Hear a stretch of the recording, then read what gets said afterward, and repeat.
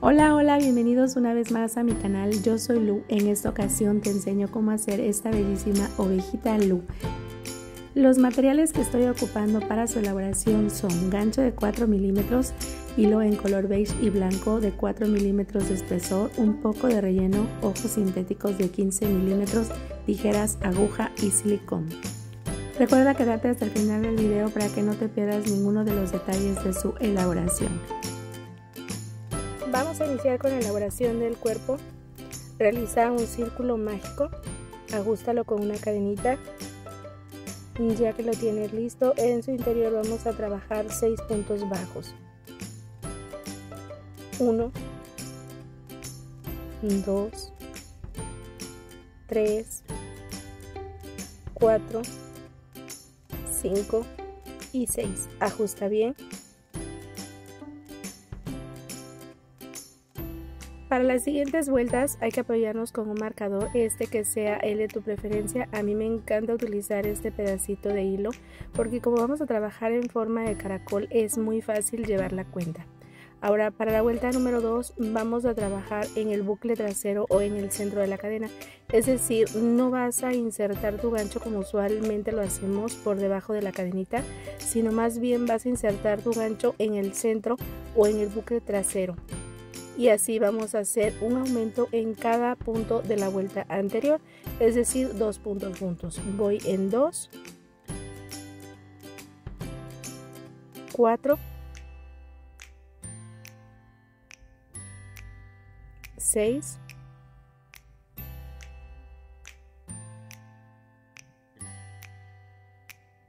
8, 10 puntos y 12 puntos. Colocamos el hilo hacia atrás. Recuerda, en todas las vueltas que van a continuar vamos a trabajar en el bucle trasero. Y para la vuelta número 3 trabajamos un punto, un aumento, llevamos 3 puntos, repetimos un punto, un aumento, 6 puntos, un punto, un aumento, 9 puntos, un punto, un aumento, 12 puntos, un punto, un aumento, 15 puntos, un punto, un aumento, 18 puntos. Ahora de la vuelta 4 a la vuelta 8 vamos a conservar esos 18 puntos, haciendo un total de 72 puntos. 1, 2, 3, 4, 5, 6, 7, 8, 63, 64, 65, 66, 67, 68, 69, 70, 71 y 72 puntos bajos. Recuerda, conservamos los 18 puntos de la vuelta 4 a la vuelta 8. Y ahora vamos a estar trabajando en la vuelta 9, 2 puntos, un aumento. 1, 2 puntos, un aumento, llevo 4 puntos, un punto,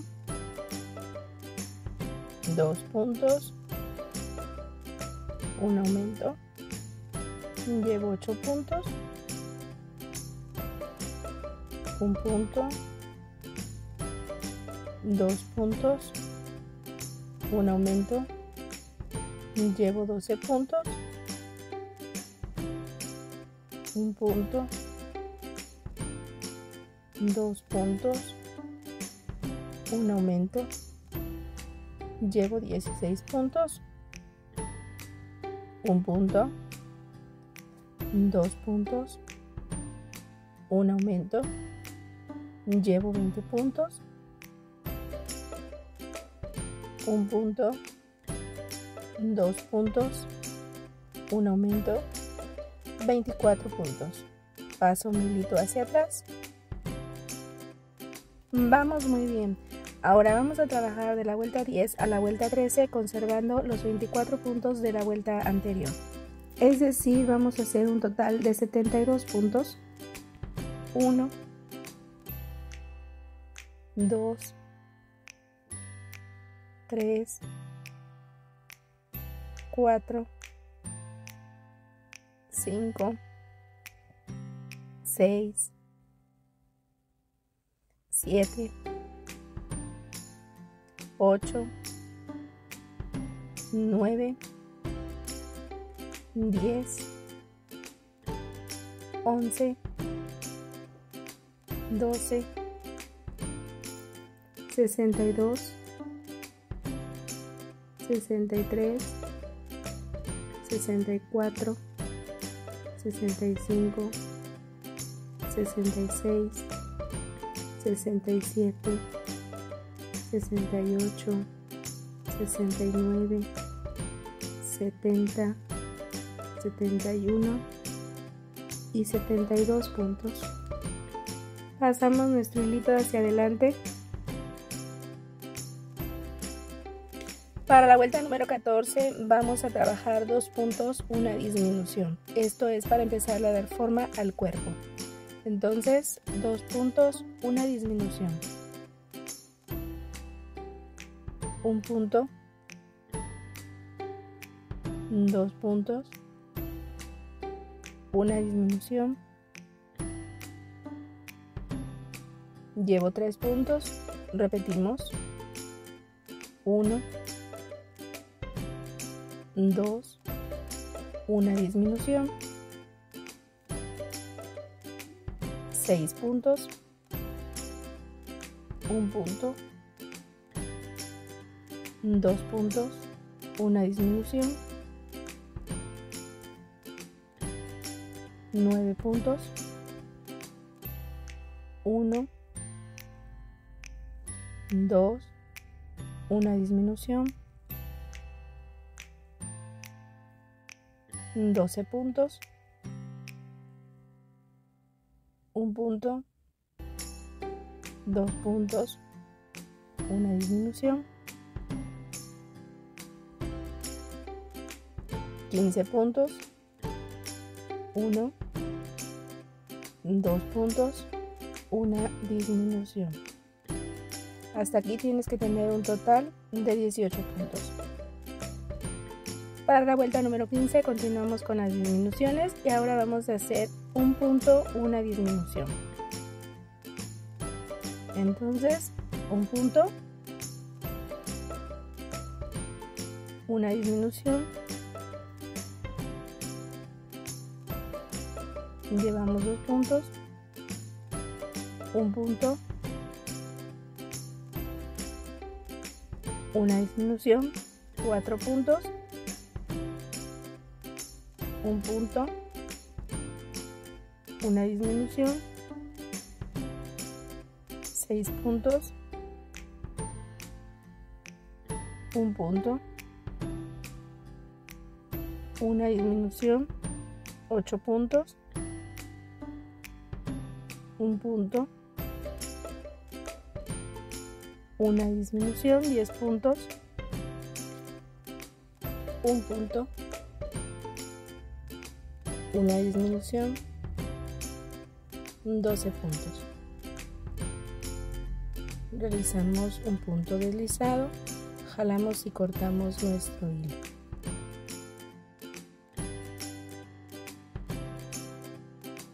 Vamos a aprovechar para rellenar. Aquí ve introduciendo el relleno de manera envolvente, es decir, que no te quede apretado ni tiesa la forma del cuerpo, te debe de quedar suave pero con forma.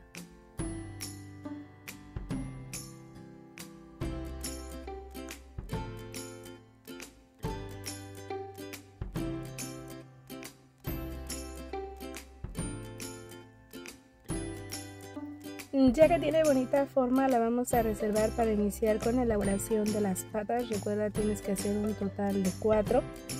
Iniciamos en un círculo mágico 8 puntos bajos. 1, 2, 3, 4, 5, 6, 7, 8.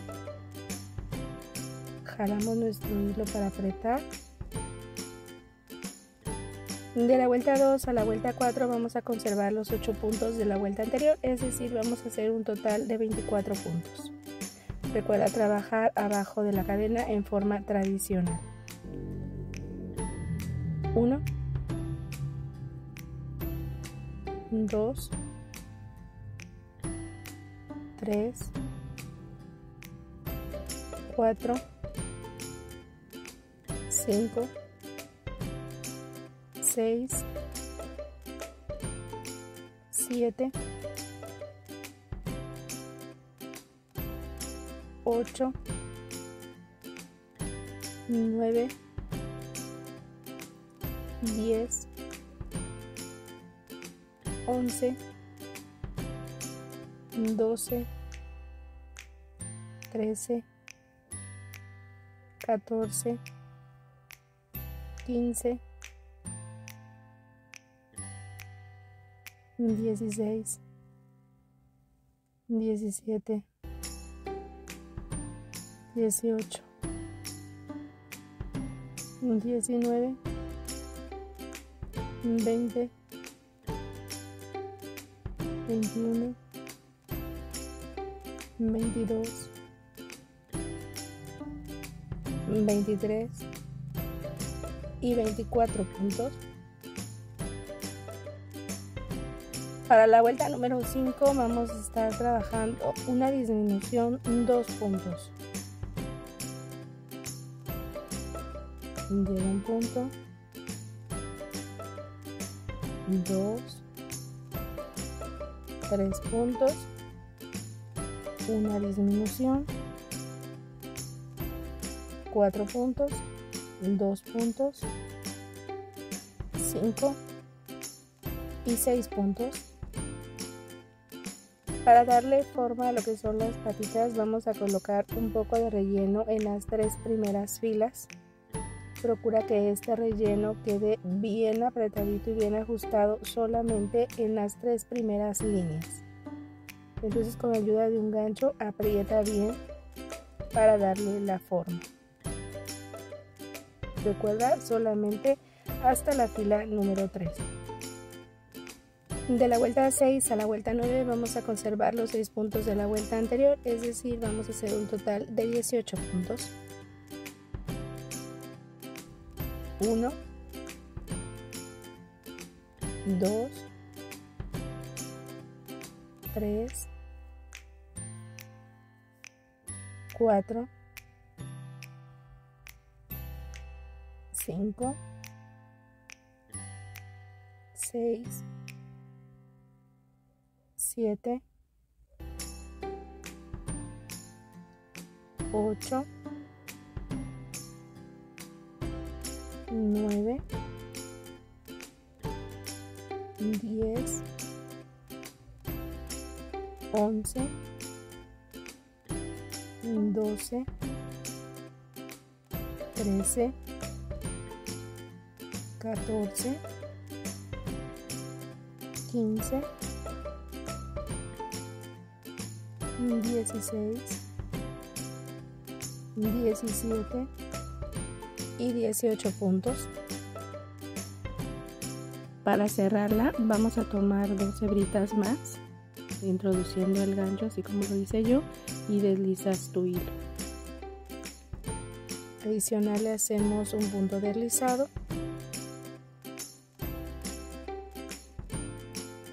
Jala y corta el hilo. Recuerda que este hilo nos va a servir para coser al cuerpo.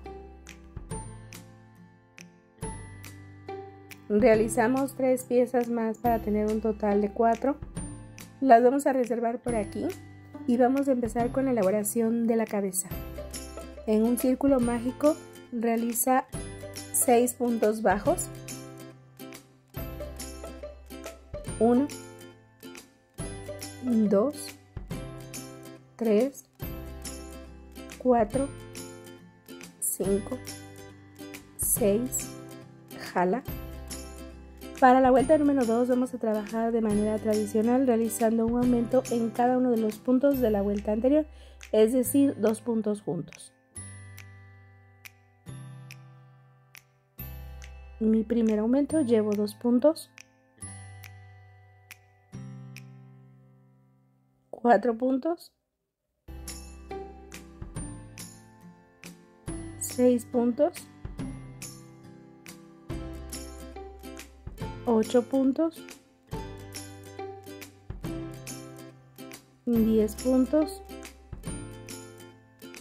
12 puntos. Vamos a jalar el hilo de la parte central para que quede bien apretado, no quede ningún orificio en la parte central. Y ahora para la vuelta número 3 coloca un marcador. En esta vuelta vamos a estar trabajando un punto, un aumento, un punto, un aumento, llevamos 3 puntos, volvemos a repetir, un punto, un aumento, llevamos 6 puntos, un punto, un aumento, llevamos 9 puntos, un punto, un aumento, 12 puntos, un punto, un aumento, 15 puntos, un punto, un aumento, 18 puntos. De la vuelta 4 a la vuelta 8 vamos a conservar los 18 puntos de la vuelta anterior, es decir, vamos a hacer un total de 72 puntos. Empezamos. 1, 2, 3, 4, 5, 6, 7, 8, 9, 10, 65, 66, 67, 68, 69, 70, 71 y 72 puntos. Recuerda, trabajamos de la vuelta 4 a la vuelta 8 los 18 puntos, haciendo un total de 72. Vamos a empezar a darle forma a lo que es la cabecita. Entonces vamos a empezar con las disminuciones. Voy a realizar 2 puntos, una disminución. 1, 2 puntos, una disminución, tengo 3 puntos, un punto, 2 puntos, una disminución, 6 puntos, un punto, 2 puntos, una disminución, tengo 9 puntos, un punto, 2 puntos, una disminución, tengo 12 puntos, un punto y 2 puntos, con lo cual hago un total de 14 puntos. Para la vuelta número 10 vamos a conservar los 14 puntos de la vuelta anterior. 1, 2, 3, 4, 5, 6, 7, 8, 9, 10, 11, 12, 13 y 14 puntos. Hasta aquí ya tenemos lo que es la forma de la cara. A partir de esta vuelta vamos a trabajar en el bucle trasero o en el centro de la cadena para formar lo que es su cabeza. Y de la vuelta 11 a la vuelta 14 vamos a conservar los 14 puntos haciendo un total de 42 puntos. 1, 2, 3, 4, 5, 6, 7, 38, 39, 40, 41 y 42 puntos. Pasamos nuestro marcador hacia atrás. Ahora, para darle forma a lo que es su cabecita, vamos a empezar con lo que son las disminuciones, y en la vuelta 14 vamos a estar trabajando un punto, una disminución. Entonces, un punto, una disminución, llevo 2 puntos, repetimos, un punto, una disminución, ya tenemos 4 puntos, un punto, una disminución,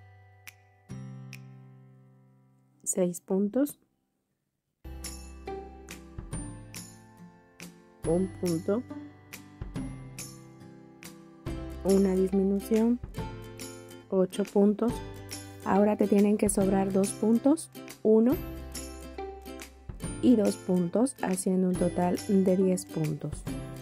Ahora vamos a quitar el marcador, y para darle forma a lo que es su carita ya vamos a empezar a rellenar. Recuerda, debe de ser en forma envolvente, no acumules demasiado relleno para que te quede suave.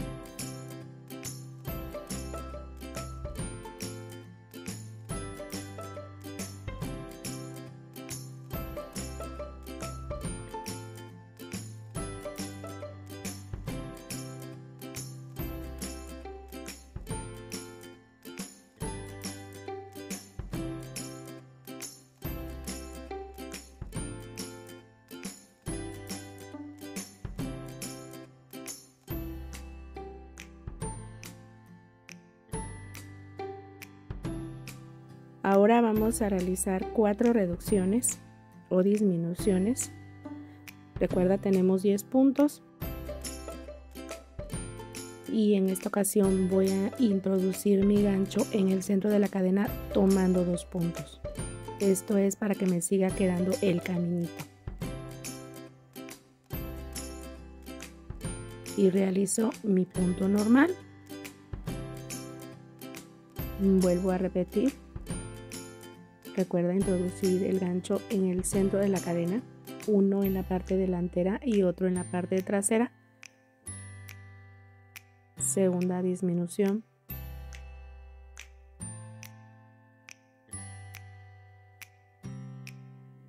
Recuerda que estoy introduciendo el gancho en el centro de la cadena en ambos puntos para que me siga quedando el caminito que voy a necesitar para su pelaje. Estoy con la última disminución. Jalamos la hebra y cortamos. Y para darle un poco más de forma a lo que es la cabeza, introduce un poquito más de relleno. Apóyate con tu gancho para que lo puedas distribuir bien. Recuerda que debe de quedar suavecito, no debe de quedar tieso ni duro. Así que vete apoyando con el gancho para que vayas distribuyendo bien el relleno. Recuerda, debe de quedar suavecito. Si ves que le falta un poco más de relleno porque en la parte superior todavía se siente un hueco o está flojo, colócale un poquito más, siempre tratando de que esté bien acomodadito el relleno para que no pierda su forma ni textura. Ya que tenemos listo nuestro rellenito, ahora sí vas a colocar una aguja en la hebra sobrante y vas a ir pasándola en la cadenita de atrás o en el bucle trasero con los puntos restantes.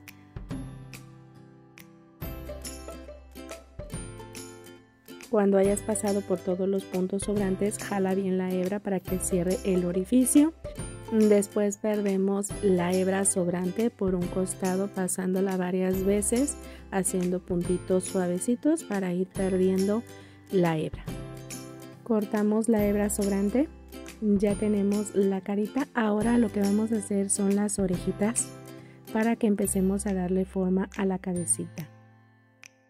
Vamos a empezar realizando 6 puntos bajos en un círculo mágico. Este se aprieta con una cadenita, la cual no se cuenta, y contamos 1, 2, 3, 4, 5, 6, ajustamos, realiza una cadenita.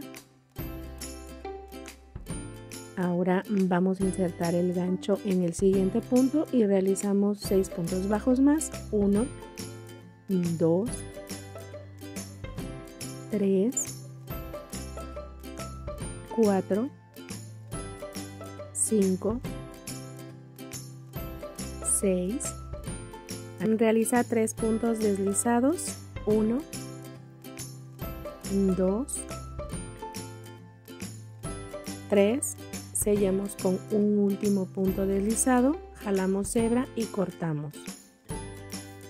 Recuerda que tienes que elaborar 2 piezas exactamente iguales, y una vez que la tienes lista, lo que vamos a hacer es ponerle unas puntaditas en color café para realzar el centro o el interior de la orejita. Estas son unas puntaditas muy sencillas. Primero vas a introducir tu aguja en la parte inferior.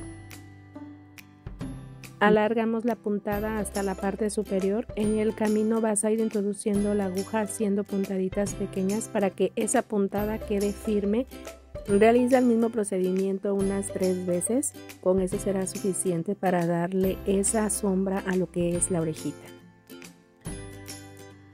Ya que está formada lo que es la sombra de la oreja en la parte superior, realiza una puntada pequeña y trata de que sea lo más discreta posible para que no se note. Y ahí haces un punto final para cortar el hilo café.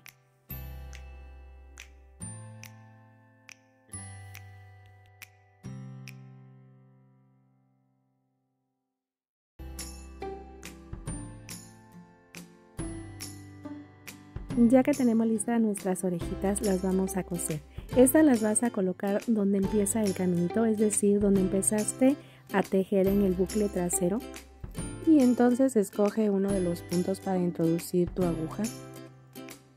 Acomoda bien la orejita que te quede de lado.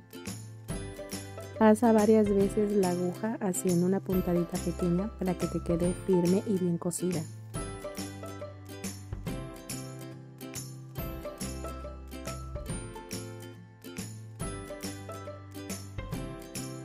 Ya que tenemos bien pegada la primera orejita, vas a contar 8 puntos de separación para colocar la siguiente orejita. Esta más o menos debe de quedarte a esta altura. Después cuenta 3 filas, 1, 2 y 3. Más o menos por aquí vas a colocar el primer ojo, dejando entre ellos 2 puntos de separación, 1 y 2. Estoy utilizando unos ojos de 15 milímetros. Estos ojitos en la parte inferior debes de colocarle silicón muy caliente. Ya que tengas colocados los 2 ojitos, aprieta fuertemente.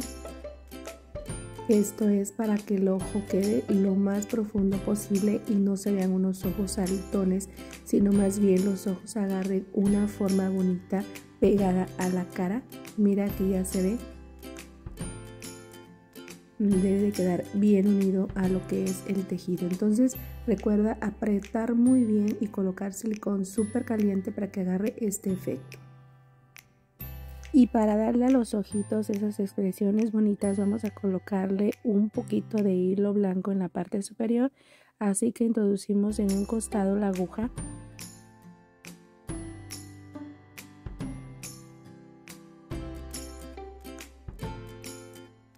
Ahora vas a colocarla exactamente a la mitad.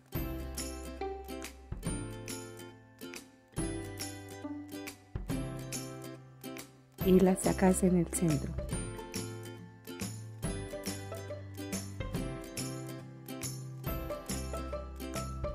pasamos el hilo hacia atrás. Aquí damos una puntadita pequeña para que el hilo no se venga hacia adelante. Y aprovechas y sacas la aguja en el otro ojo.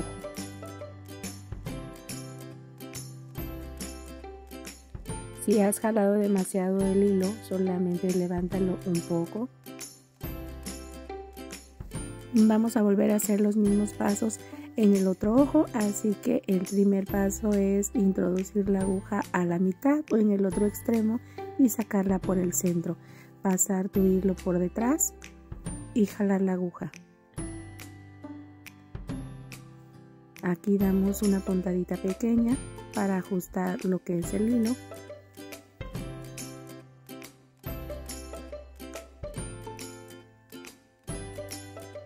Y sacamos la aguja por un costado.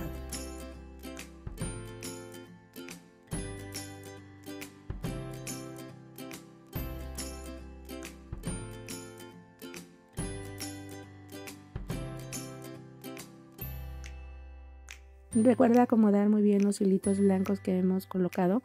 Algunas veces se apachuran cuando jalamos el hilo, pero con la ayuda de la aguja le volvemos a dar forma y quedan súper bonitos. Recuerda, esto es para darle una expresión bonita al borreguito. Igual pudo haber sido negra para acentuar más la mirada, pero en esta ocasión quiero una mirada tierna y que se vea muy bonita. Da unas puntaditas más con el hilo sobrante y corta. Para esa boquita bonita vas a dejar 2 filas de separación del ojo y donde vamos a colocar lo que es la boquita. Después introduce tu aguja y vamos a dar 3 puntaditas. Primera puntadita, segunda puntadita. Estas puntaditas son dejando una fila de separación y después en el centro damos una puntadita muy pequeña, exactamente en el centro. Después, para profundizar un poquito más su sonrisa, la remarcamos, es decir, volvemos a pasar el hilo para darle un efecto de que la boquita es más profunda.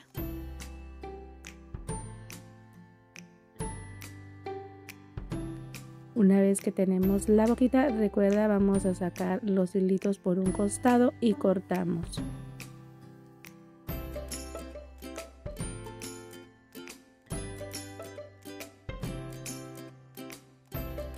Ha llegado el momento de colocar el pelaje, para lo cual estoy utilizando este tipo de hilo que es como de algodoncito.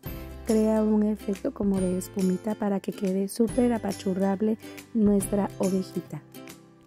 Vamos a empezar con el cuerpo. Recuerda que tenemos un caminito y vamos a continuar tejiendo en forma de caracol.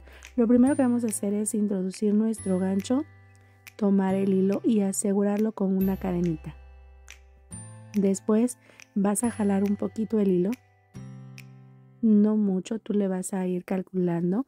Vuelves a introducir en el mismo punto el gancho y volvemos a repetir la cadenita y jalar un poco. Y nuevamente vas a pasarte al otro punto y vas a hacer exactamente lo mismo. Por cada punto vas a hacer 2 cadenitas jalando, 1 y 2. En cada uno de los puntos lo debes de trabajar con la misma intensidad, es decir, trabajamos la cadenita, jalamos, debe de ser del mismo tamaño para que cree un efecto esponjosito y a como vayas avanzando se vea del mismo tamaño. Por ejemplo, aquí con las vueltas que ya llevo se puede apreciar cómo el pelaje da el efecto de que el cuerpo es más grande. Entre más grande es el risito o el espacio que dejes, más esponjosito va a ser. Eso depende del tamaño del muñeco que estés creando. Esto también se puede hacer para lo que es el cabello. Queda súper bonito y súper padre y es súper fácil de hacer. Mira, ya casi estamos terminando lo que es el cuerpo. Aquí ya se ve claramente cómo el cuerpo da una apariencia de que es más grande, pero cuando tú lo tocas queda súper pachoncito y acariciable. Ya estamos en los últimos puntos. Aquí es súper importante que cuando llegues al final des prolongado el chinito y jales el hilo. Más o menos por aquí y cortamos.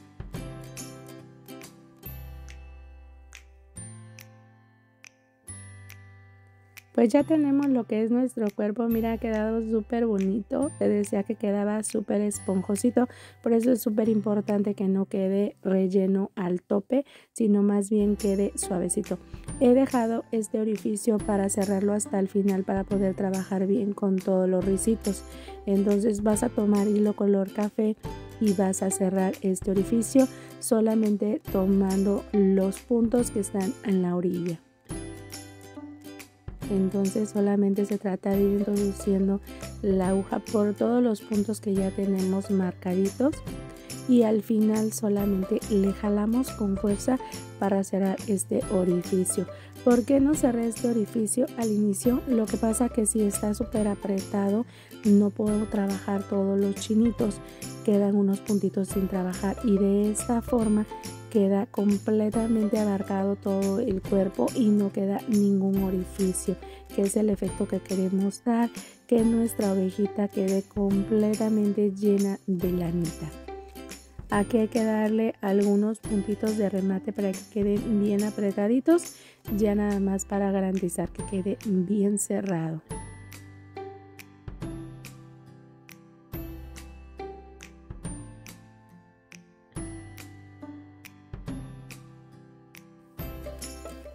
Cortamos el hilo y ya tenemos listo lo que es nuestro cuerpo.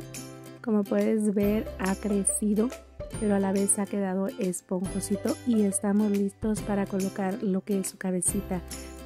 Para la parte de la cabeza vas a introducir tu gancho en uno de los puntos que están marcados. Esta línea se encuentra definida en donde están las orejitas. Después continuamos con nuestro puntito, que es una cadenita. Jalamos, repetimos, una cadenita y jalamos. Volvemos a repetir una cadenita y jalamos. Aquí es súper importante que cuando jalemos nuestro hilo nos vaya quedando del mismo tamaño. Esto significa que debe de quedar parejito para que el efecto sea aún mayor. Como puedes notar, esta puntadita lo que va a hacer es un efecto de que nuestra ovejita es más grande, pero a la vez cada que la agarren va a estar apachurrable y muy suavecita. Aquí una pregunta interesante. ¿Qué pasa si quiero hacer la puntadita con otro tipo de hilo? La textura no va a ser la misma. Dependiendo del hilo te va a quedar tieso y no va a tomar esa forma suavecita que nosotros buscamos. Entonces procura que sea un hilo que sea aterciopelado. De otra forma el efecto no va a ser lo mismo y no vas a obtener los mismos resultados. Terminado con todo el pelaje, jala el hilo y corta. Pues ya tenemos lista nuestra cabecita, ha quedado súper bonita, le ha dado un efecto súper padre lo que es el pelaje. Mira nada más qué bonita ha quedado nuestra cabecita y ya estamos listos para continuar con lo que es la unión. Si te está gustando este video, recuerda darle like y suscribirte para que no te pierdas ninguno de los videos que tengo para ti. Vamos a empezar con la unión de las partes. Aquí es súper importante que pongas hilo color café y que vayas abriendo caminito para hacer la unión. Entonces introducimos la aguja. La primer puntada la voy a unir con un nudo para que quede bien ajustado. Una vez que tienes bien apretado ese nudo, vamos a colocar la cabecita. Aquí las puntaditas las vas a ir haciendo abriendo el pelaje. La aguja debe de introducirse en la cabeza, es decir, en lo que está tejido en color beige. Vamos a ir girando para coser, para que te dé la oportunidad de abrir e introducir la aguja y dar el siguiente punto.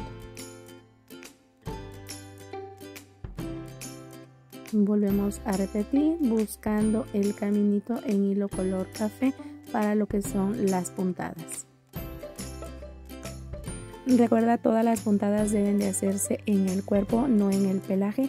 Esto es para que quede bien asegurada la cabecita. Entonces abre el pelaje y una vez que encuentres la piel, ahí es donde das la puntada. Vas a continuar cosiendo de la misma forma. Cuando llegues a la parte inferior de la carita, no cortes el hilo. Este hilo lo vamos a atravesar a un costado de los ojos. Aquí me voy a estar apoyando con una pinza. Una vez que tengo el hilo en esta posición, lo que voy a hacer es atravesar la aguja hacia el otro ojo a un puntito arriba.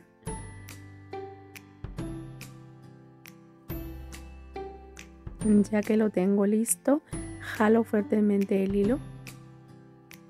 Nuevamente vuelvo a atravesar la aguja. Aquí sí me voy a apoyar con la pinza para que sea más rápido y vuelvo a jalar. Repito una vez más. Realmente este pequeño truquito de pasar el hilito entre los ojos da un efecto súper padre. Mira, aquí lo puedes ver como lo que realza es la frente, pero sin opacar el resto de la cara. Si te ha quedado hilo suficiente, pásalo a un costado del cuerpo. Da un punto de remate para que quede bien sujeto.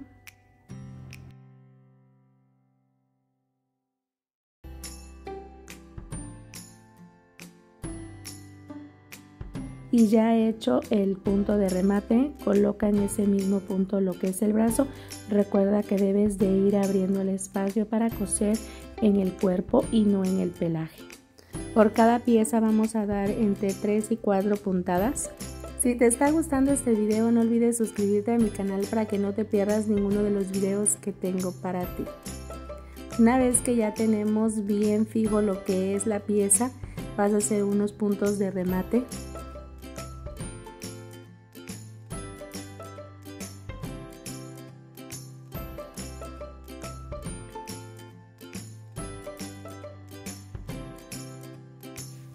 Y cortas.